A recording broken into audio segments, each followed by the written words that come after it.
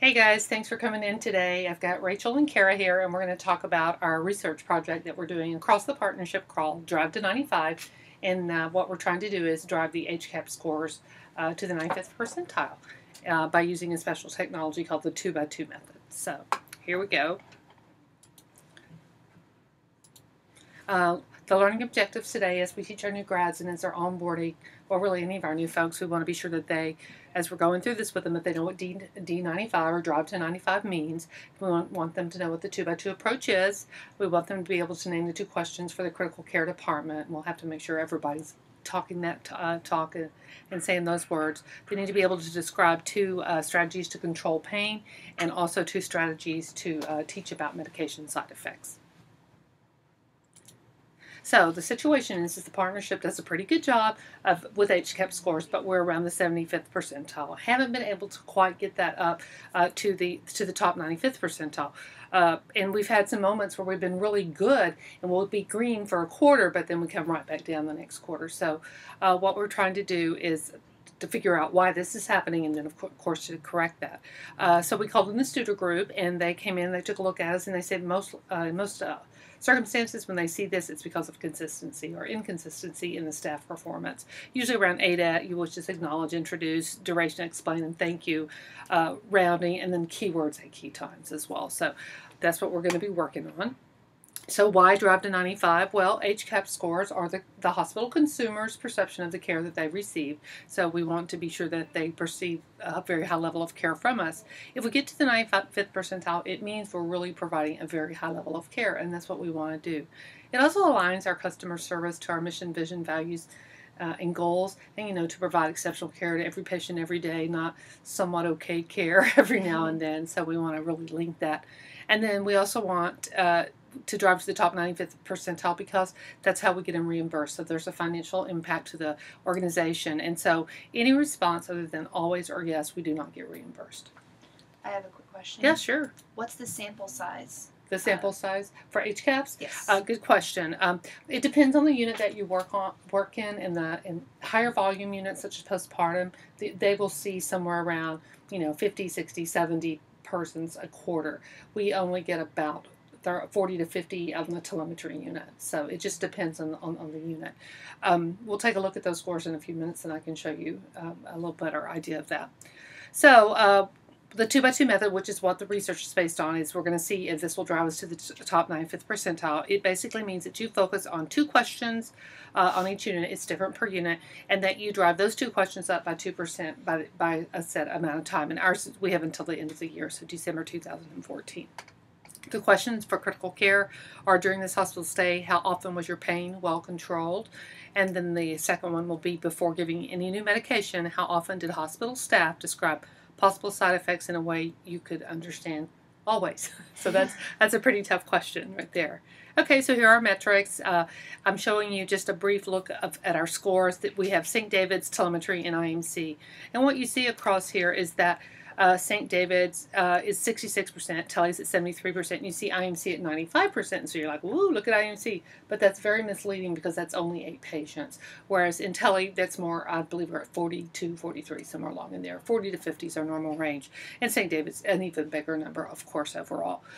So for question 1, our goal is going to be to go from 73 to 75%, and for communication about side effects, we need to go from 55 to 57. And to me, this is really important because 55%, that means about half of our patients are going home not really understanding the side effects of their new medications. And so clearly something we need to do for our patients. I have one other question about the sure. reimbursement. Yeah. So if a patient answers sometimes to one of these questions, we don't get reimbursed for anything or just for specific things? Great question that I'm not sure of the answer of, but we'll look that up and we'll figure that out. I'm not sure exactly how that ties back, but good question. I would think that, I wonder if it's the percent always that we get reimbursed on, how that whole category, like St. David's was 66%.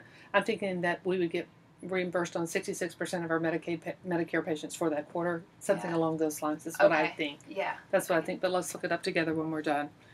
Okay, so question number 1, pain management well controlled. Well, it's an interdisciplinary approach. It's all hands on deck. Anyone who's in the room, from the physical therapist, PCT, they may say, I know that you got a couple of Vicodin earlier from Kara. I want to make sure that your pain's well controlled. How are you feeling now? And, everybody always tying it back to that, using those words, well controlled. The supervisor will be available for unresolved pain events. She'll go down, assess, maybe collaborate with the nurse, maybe call the doctor, and then if we can't get these patients comfortable, track those patients and see what we can do. We're looking for some similarities amongst those patients, commonalities, things we can do to work past that. The other thing is assessing nurses' beliefs and their attitudes around opiate tolerant patients. That's a very difficult group sometimes to control, and so we'll need to work with nursing to make sure that they understand strategies to work with that. We're going to include a pain and golden hour, which we already do. We're going to create a night shift pain plan. So that would mean that, let's say Rachel's going to bed at, say, 9 o'clock. You've got pain medicine ready at 10:30. You can have that. Do you want me to wake you up, or do you want me to let you sleep? And you would get to decide, and that gives you some control. And then we're going to include this in bedside shift report. We'll be validating the acceptable level of pain with the patient, setting realistic goals. Zero is not always realistic. Mm-hmm. We've had a big surgery, updating the whiteboard, and using our pain medication guide on the back of the map sheets. Nurse leader will come in, ask if they've had to call for pain medicine. We should be proactively bringing it. And then ask the patient to tell them other actions the staff have taken to control their pain. So control their pain. Mm-hmm. And I just put a copy of our pain management guide that's on the back of the map sheets here for you guys to refer to. And then question number 2 is communication about medicine side effects.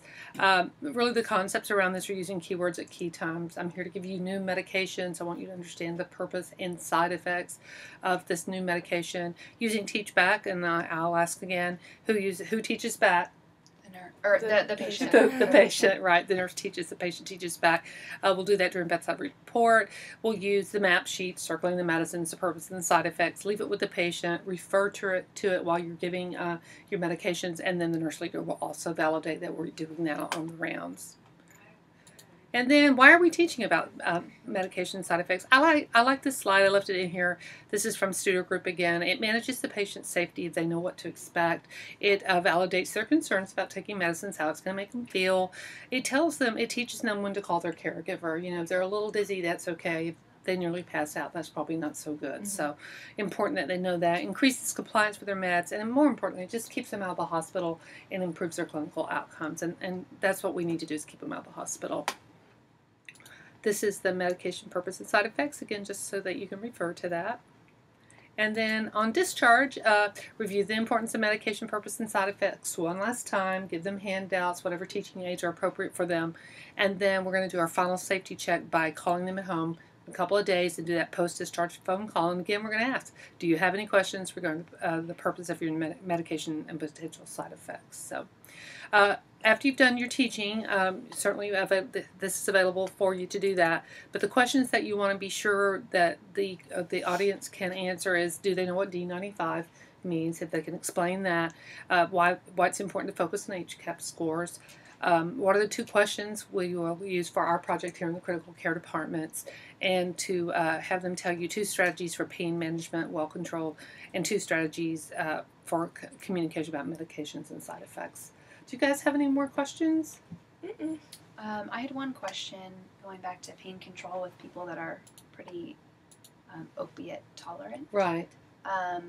If we're given a medication order, every single hour, mm-hmm. Morphine Q1. Right. That's very difficult on telemetry because we've got 5 patients that right. might have similar orders or might. Mm-hmm. So we can't titrate medications every right. hour on telemetry. We can't do neuro checks every hour. Is right. that an appropriate order for telemetry? It may or may not be, depending on the circumstance and situation. If it were me and I were the nurse, I would ask for a PCA, where the patient could do their own pump and set limits that way. The patient may have a better sense of their controlling their pain, and as opposed to the nurse doing that. And you're right, it's a huge burden when you have that. But I think each situation would be a little bit different. Yeah, I guess. I just wondered if, it would be an appropriate thing to ask if the patient's pain was really out of control, if we could move them to a higher level of care. It might be appropriate. To IMC so that we could right. try to get that. But we have the IMC unit, and then we also have the high intensity med surg unit upstairs. Yeah. So Yeah. It's not that we don't want to control their pain if they're in that much, but you know, we also can't be in 5 places at once. It's very time consuming. I understand. So. Okay. Here's my references, guys. Thank you. Thank you. Thank you.